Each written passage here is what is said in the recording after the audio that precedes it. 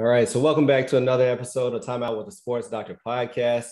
And we have a special guest tonight, Mr. Troy Horne. So you might know this name because if you're listening to the podcast a few weeks back on an episode, I was talking about mental toughness for the young athlete. And we kind of reviewed the book. So guess what? We have the author of Mental Toughness for the Young Athlete on today. So this really just shows kind of the power of networking. I posted on Instagram about the book and that, we have reviewed it and that it's a great read for athletes, for coaches, for family members. And, he reached back out to me and here we are, a couple of days later. So very glad to have you on. So just in brief introduction, Mr. Troy Horne is an entertainer. He is an author. He is a husband. He is a father.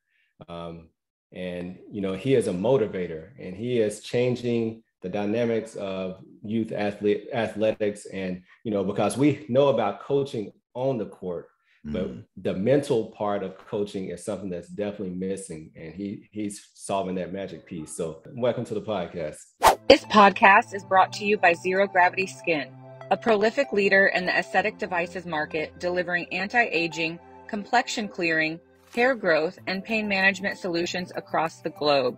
Featuring the Perfectio X, a 2-in-1 device which treats both pain and signs of aging and is actively working to reverse cell damage accumulated over time. Also, the Relaxio, which provides damaged cells with the vital energy necessary to quickly renew and recover in the most optimal way. For more information, please visit zerogravityskin.com and use code Dr.Derrick 30 to receive 30% off your purchase. Again, that's zerogravityskin.com, promo code Dr.Derrick 30. Thank you so much for having me, man. This is really cool. And, I've got to ask you to kind of follow me around and boost my feelings up like that. Like, I feel good about all that introduction. Sure. That's awesome. Absolutely. Thank you.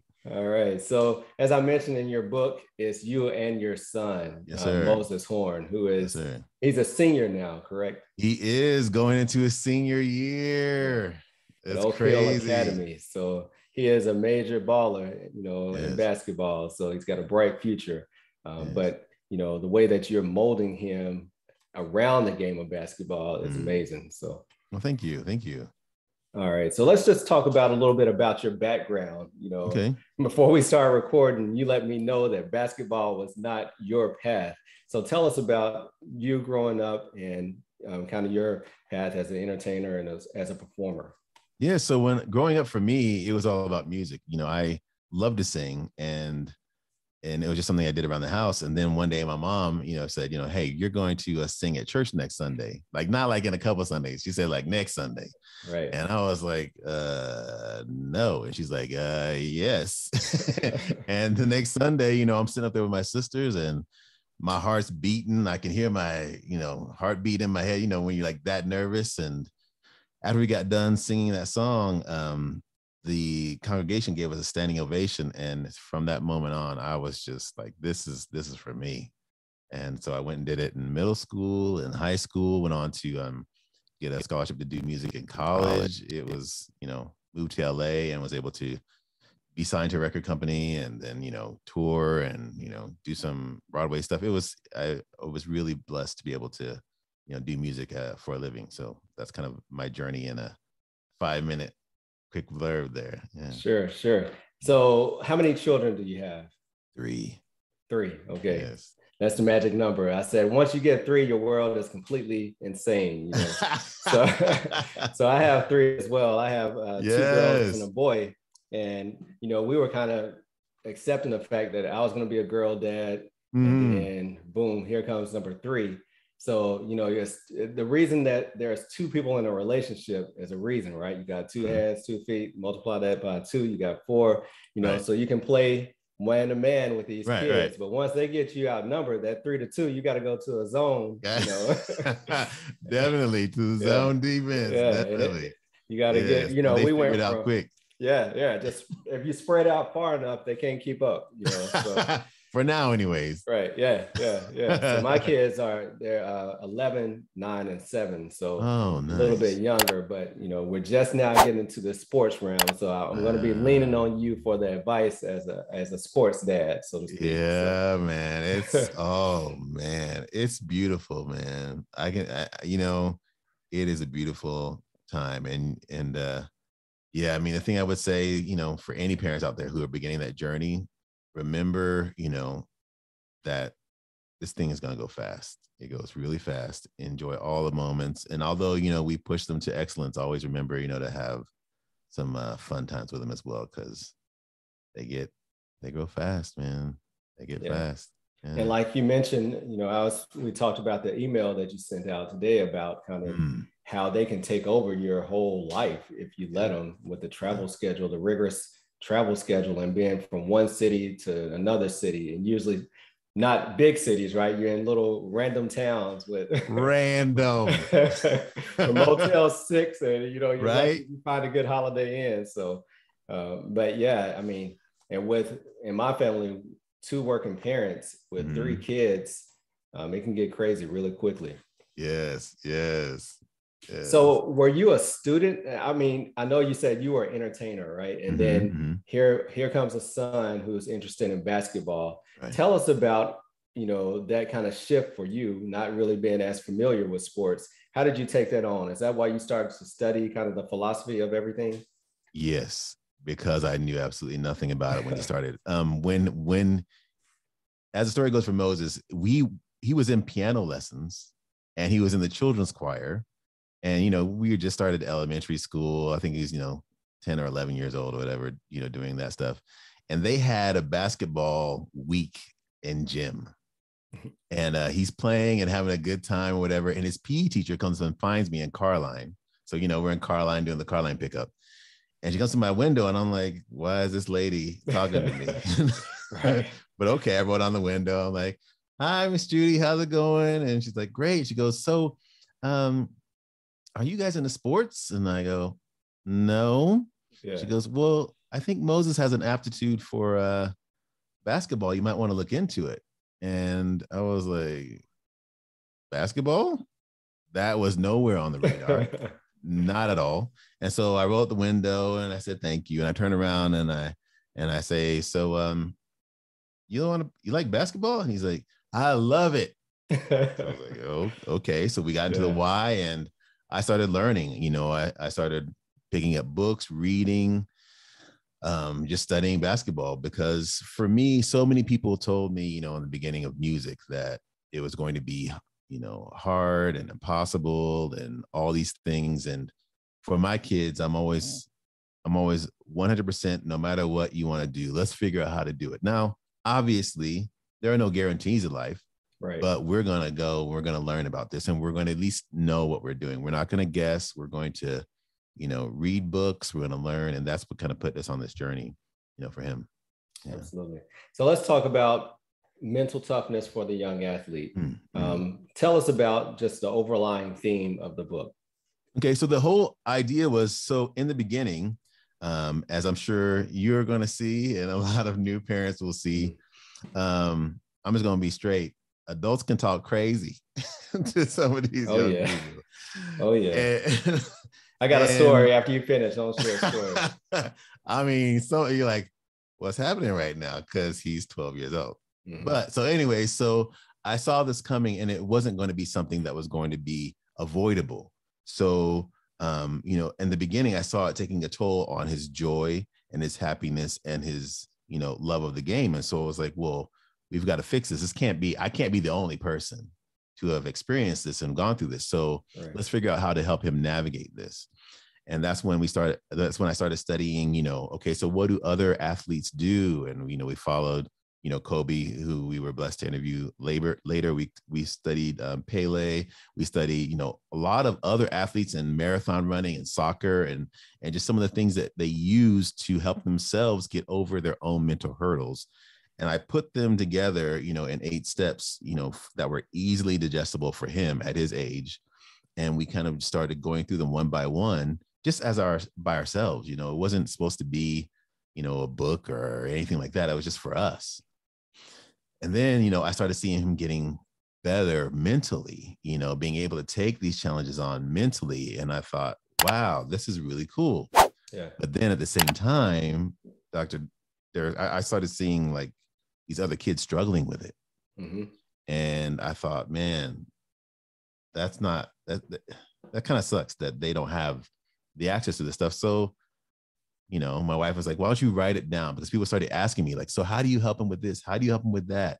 And that's also the beginning of our podcast, because so many people were asking, how do you help him? Because he, started doing really well. And so I said, hey, let me just write it down and share it with you all. And so I wrote it down, and, then it turned into a book, and we put it up, and the rest is history. So I think it's important to highlight that you didn't sit down one day and say, I'm going to be an author of a youth sports book, right?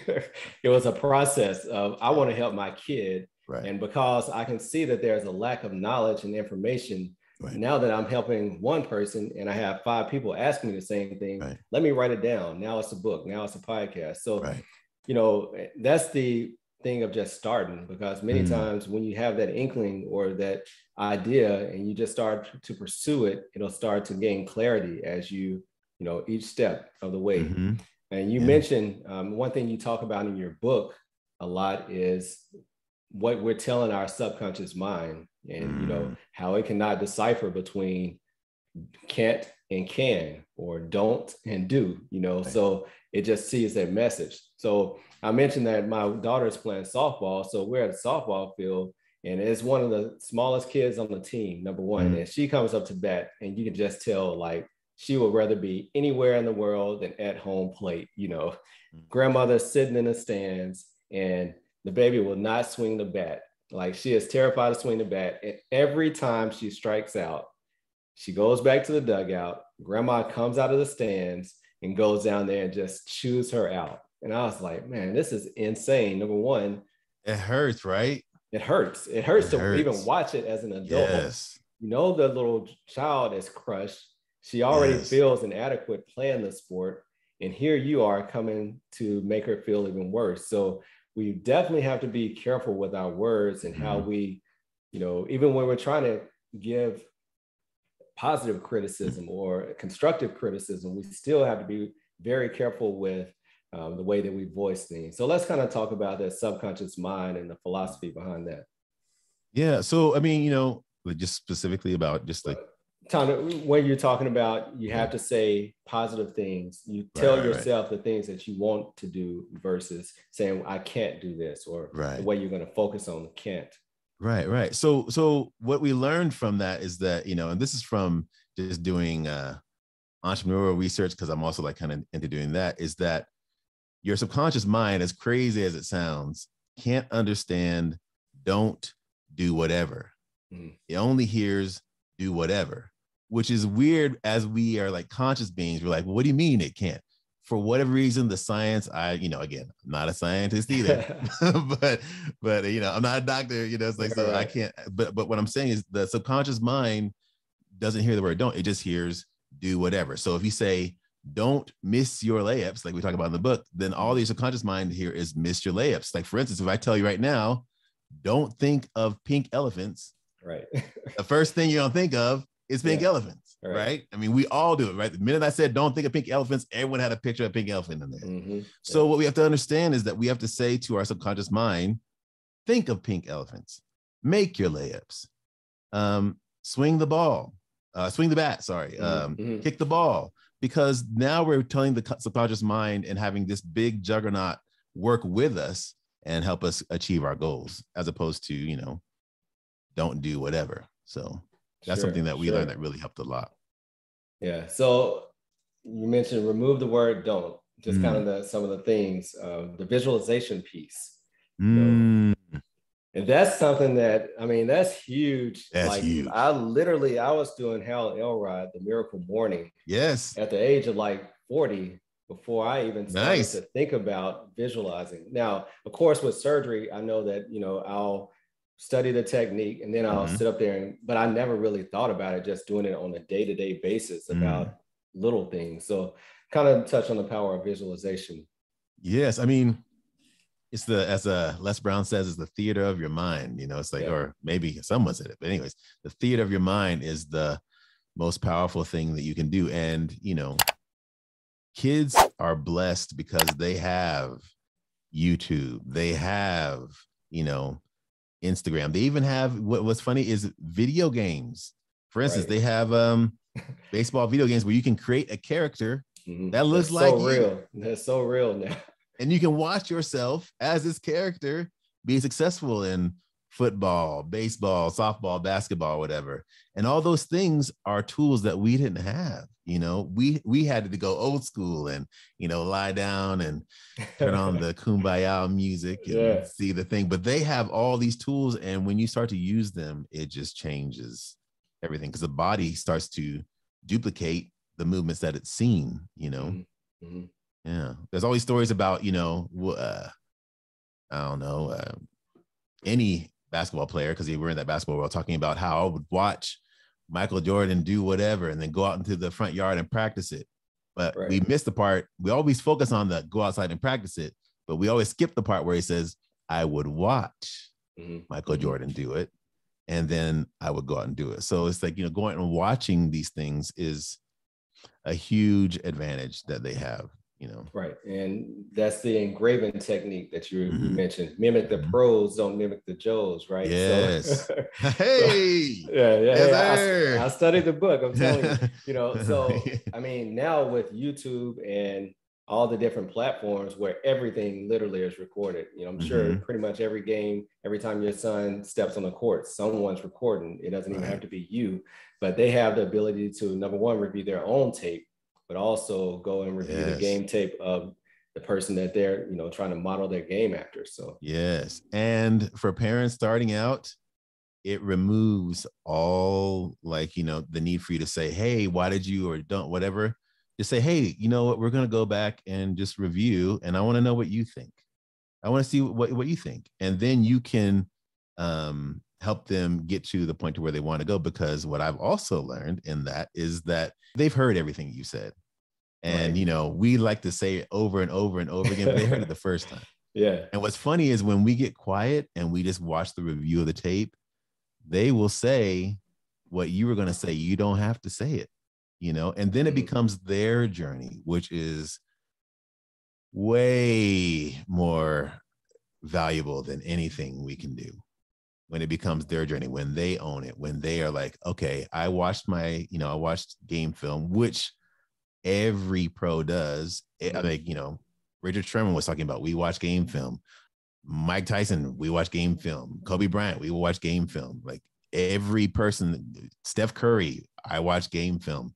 Everyone watches game film, because then you get to, one, visualize yourself and see, oh, so when I step up to the plate or when I step up to the basket, these are my tendencies, and I need to change those. But now I know that I need to change them because I've seen myself doing it, you know. So. At what age was it when you saw maybe your son start to transition from, okay, I'm just showing up playing in these tournaments because it's something that basketball players do, to actually being a student of the game, actually, you know, starting to see his own tendencies and being able to correct those things? It was about 8th or 9th grade. Yeah, 8th and 9th grade, because in 8th, like at 8th grade, it started becoming, you know, high school basketball. And, you know, from 8th grade to 9th grade, it's like in middle school, you can be pretty dominant, you know, because everyone's in middle school. You know, the 8th graders, blah, blah, blah. But once you get that gap from 9th grade to 12th grade, that's different. Yeah. That's a different, you know, when you're coming from, what is it? How old are they in 9th grade? 13, 14? 13, 14, yeah. Yeah. Playing against 17, maybe 18. The body is different. The body is different. You're on the other side of puberty, right? Yeah. So, and also the mentality is different, you know. The one thing that I would say, you know, that has been beneficial was surrounding them with peers who are also on that same track. And this is tough because, you know, we have athletes who are student athletes, and if they want to, you know, really kind of follow that path of making it something that they can do, you know, in high school or in college or whatever, it kind of has become a thing around 8th or 9th grade. And actually in one of our podcasts, Chauncey Billups said the same thing. He goes, seventh grade, I decided I was going to go all in on, doing basketball because I played football. I was into all these things, but because I knew at that age, if I didn't commit, because he goes, I wasn't, the biggest kid. I wasn't the strongest kid. I weighed, 110. I was maybe at the time 5'7", 5'8". I wasn't gonna, if I didn't commit, it wasn't gonna be good for me. So, right. And that's tough as a parent, because, we want them to have, the fun kid, hang out and do whatever. And that can be right. Part of it. But, there also needs to be that focus if that is their decision, Yeah. One of my favorite quotes from the book was, nothing is personal unless you make it personal. Do not embody others' negative thoughts. So, that's huge because not even talking about kids anymore, as adults, we can get in our feelings so easily or get so carried away about what other people think and care or say about us. So, it's not personal unless you make it personal. Yeah. That was a big statement. And 9 times out of 10, they ain't thinking about us anyway. Right. And that's the funny thing. When you realize all these thoughts, you're like, oh, that person's thinking about me, or that they ain't thinking about you. They're thinking about themselves, just like you are thinking about yourselves, about wondering what people are thinking about you. They're doing the exact same thing. They ain't thinking about you. Right. Exactly. Exactly. Tell us about the Hoop Chalk podcast. And like you mentioned, you've already kind of name dropped a couple of names. When did you start it and how did it grow so fast? The Sabre training bat is like no other training bat you've ever used before. So the purpose of the Sabre training bat with its modified barrel is so that you can perfectly sequence and get behind the ball, getting the bat on plane sooner, creating less miss hits, more line drives, higher batting averages, and more exit velocity. The Sabre training bat is the #1 training bat on the market. Sabre bats, the training bat that's going to take you to your best swing.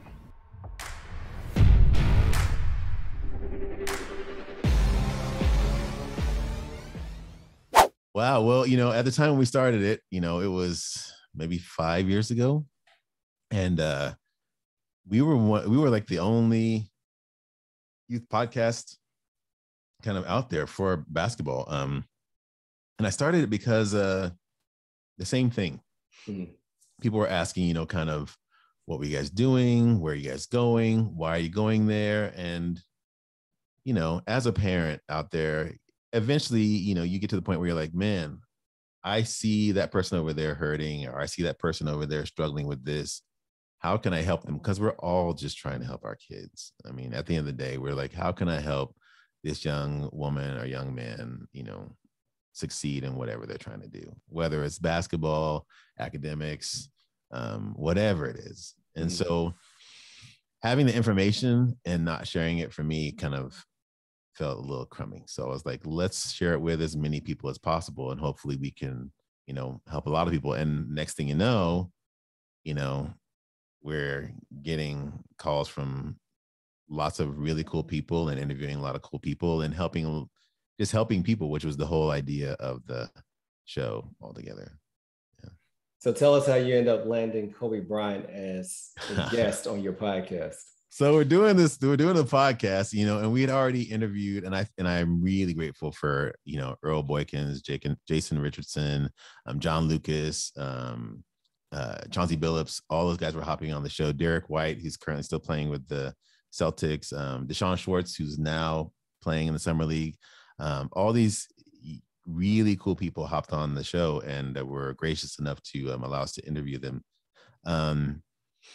And so we're doing this show, and we're just going through, kind of just talking about topics and talking about his journey. And I get an email from Kobe Bryant's publicist at the time.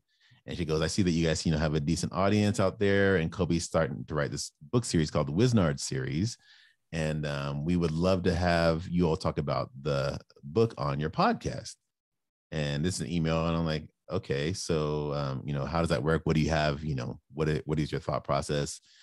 And she emails me back and she says, I would love to have, the editor or the publisher kind of hop on and tell your audience about the book. And so this is where, the mental toughness thing comes in for you guys. I wrote back and I said, we've had, these people on our show, and our listeners, I don't think would really resonate with the publisher. However, if Kobe would be willing to hop on, for, 30 minutes or so, we'd love to have him. And he sends me back, an email. She's like, oh, that sounds great. Mr. Bryant's just so busy, blah, blah, blah, blah, blah. And I'm like, right. Well, that's great. We'll, if that ever becomes something he wants to do, then let us know. Otherwise, we're going to have to pass. A couple of days later, I get an email that says, Mr. Bryant can meet at this time. And I'm like, what? So, I set it up and, I call him on the phone, and man, that was it was such a gift and such a surreal moment, just to hear. And he was just a dad, just like us, man. It's like he was talking to his daughter. What's the little one's name? The baby. Blank on the name. But he was talking to her. He goes, Mama, I'm going to be done in a few minutes. Let me get off this call. I'm saying this I'm like, we're all just human beings trying to help our kids. That's it. And that's what he was doing. It's like, hey, I want to create these stories because I want my daughters to see, just more stories that they can identify with. And that's the whole point of the Wisner series. He wanted, young Kobe to be able to say, hey, look, here's a book that I can read that, I can identify with. And it's written by someone that I admire. And, he's doing a podcast interview with us in his house, getting ready to go play with his daughters. I mean, it was an amazing moment. It was really cool. I mean, to be able to capture it, never did you know how his life was going to end so shortly, but to be able to capture that moment is something that, neither you or your son, I'm sure, will ever forget. No. I mean, you have to go listen to some of these episodes because your son he cuts up. I mean, you can tell he's just having the time of his life on the podcast. He was having fun. He was a funny guy. He's a funny guy. Yeah, man. It's, it's been a really cool time. We're getting ready to start it up again as he goes into senior year to kind of, talk about the journey of where we've been and where he's going. And, right now, because of COVID, it's like he's in recruiting, talking with a lot of coaches, but, it's like we're trying to figure out the next step for him.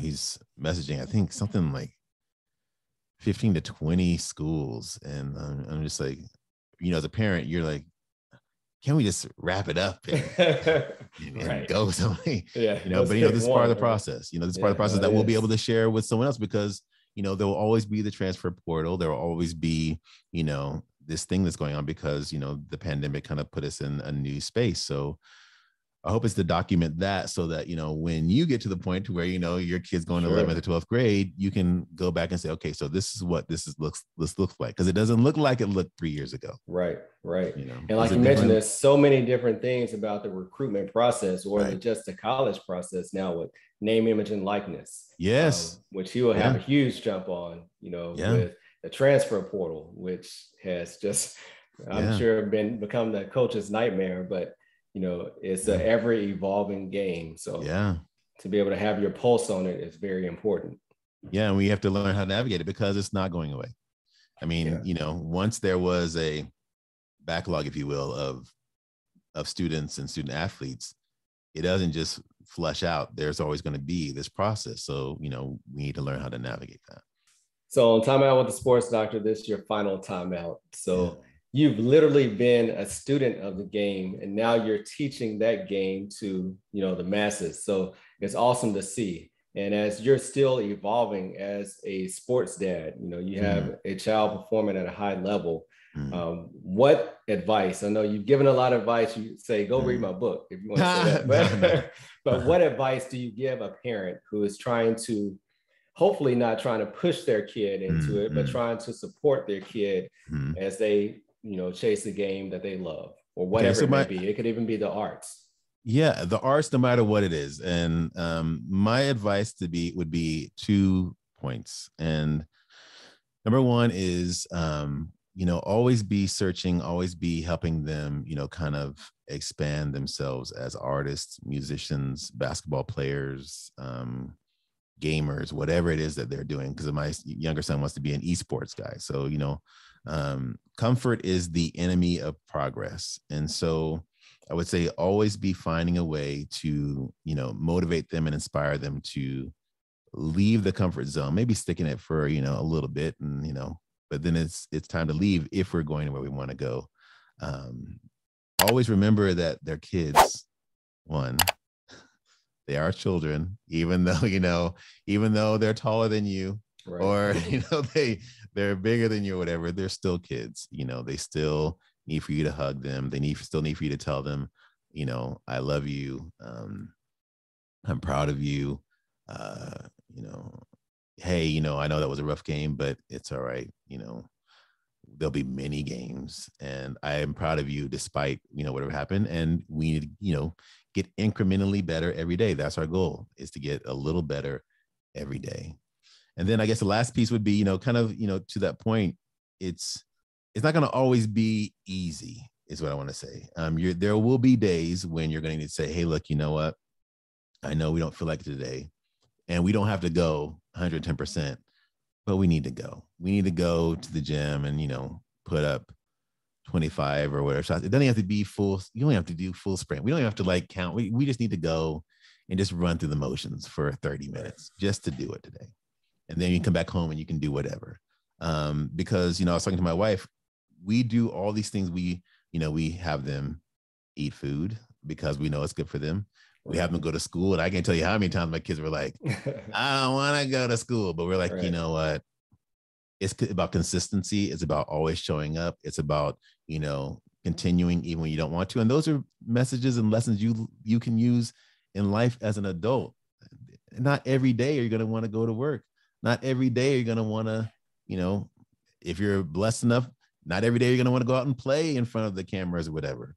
Right. But you need to learn the habit of, this is my choice. This is my commitment. I'm committed and I'm going to be consistent. And every day I'm going to do a little. Doesn't have to be the end all be all, but it needs to be a little. So, right. And on I was thinking as you were talking, on a physical rest day, that it could be a time to work on your mental game, your mental toughness, right? Yes. Since that's what we're here talking about. But and not to always be physical. Yeah, it can be mental. Yeah. Yeah. You can be watching the pros, not the Joes. Watching the pros, not the Joes. We can't get off this podcast without talking about writing down your dreams. Let's touch on that, because as you mentioned, dreams should be big, dreams should be scary. And the more you talk about them or the more you write them down, I'm good about thinking about them. I'm not good about actually writing them down. What's the importance of actually physically writing down your dreams? It ties it into your mind. Again, this is something we learned. It's the science of writing it down. If Steve Harvey talks about write it down. There's an inspirational, Oprah Winfrey talks about write it down, vision boards, visualizing. Writing it down ties it into your brain. They're actually, I forget what they call them, but little circuits in your brain that tie your two, and you probably know this, hemispheres together. Right. And it actually bores a path of learning in your mind to do this. And when you're writing it down, you're using the kinetic tool of actually taking action and write it down, and it puts it in your mind even more. So right. Writing it down is essential. And what I tell our kids to do is make it easy. You don't have to write a paragraph, because then you made it harder on yourself. For instance, you can write down, I am a #1 best-selling author. That's your whole thing. I average a triple-double. I don't know. I mean, whatever your dream is. For instance, actually, Deshaun Schwartz, the guy that is playing similarly right now, he wrote down, I'm recruited by Pac-12 schools. That was what he wrote down. He didn't write down, anything more than that. And you can write that down. But it was specific, right? Yes. Pac-12 schools. That's very specific. There are only a few schools in the Pac-12, right?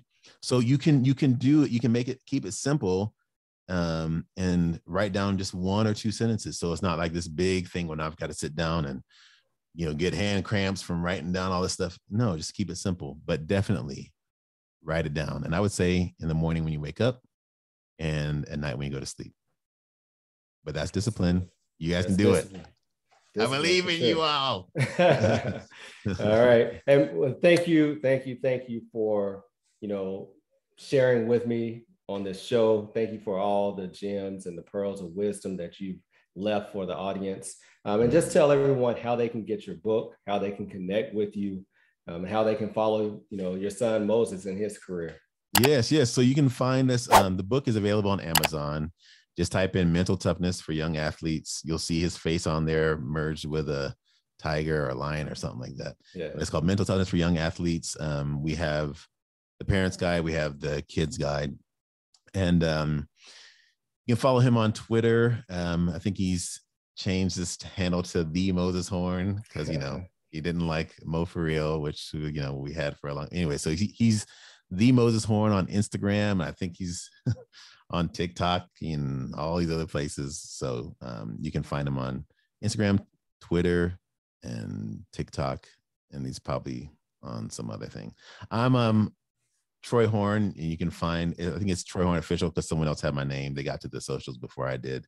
So I'm Troy Horne Official on Twitter and on Instagram, and Troy Horne on Facebook and all that stuff. So you can find us there, and I think that's about it. Absolutely. Oh, and there's a free download you can get if you go to GameReadyCourse.com, GameReadyCourse.com. You can get a free mental toughness download there if you would like that as well. So, and also be a part of your email list as well. Yeah. You can get the stuff there. Yeah. Perfect. Yeah. Thanks again. And, I look forward to continuing to follow your course and to hopefully collaborate with you more in the future. Definitely. I look forward to hearing about your success, my friend. I appreciate it. Thank you for continuing to support this podcast. If you enjoyed this episode, then please leave a 5-star review. And if you haven't done so, subscribe so you continue to get the updated episodes. Until later, peace. Hey, time out with the sports doctor. Keep our head right in the game. We ain't never stopping. You are now tuned in. Trust you don't want to miss. This is where life, sports, and medicine